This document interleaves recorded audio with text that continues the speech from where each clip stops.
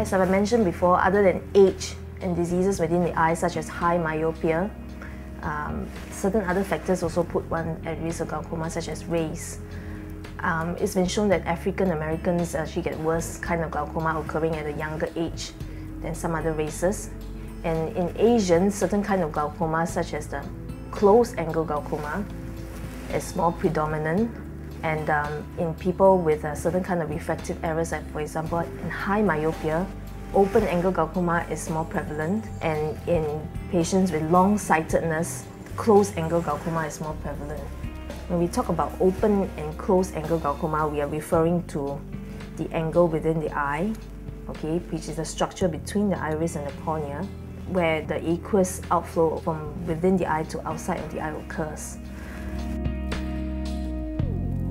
Okay, in the close-angle type, there's actually a physical obstruction of the aqueous from flowing out.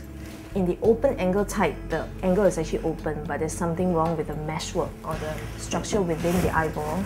This is basically the trabecular meshwork, which is a magnification of the structure within the angle of the eye. In the open-angle type, the meshwork actually becomes less porous or more resistant to outflow, so the outflow of aqueous from within to without the eye becomes impeded.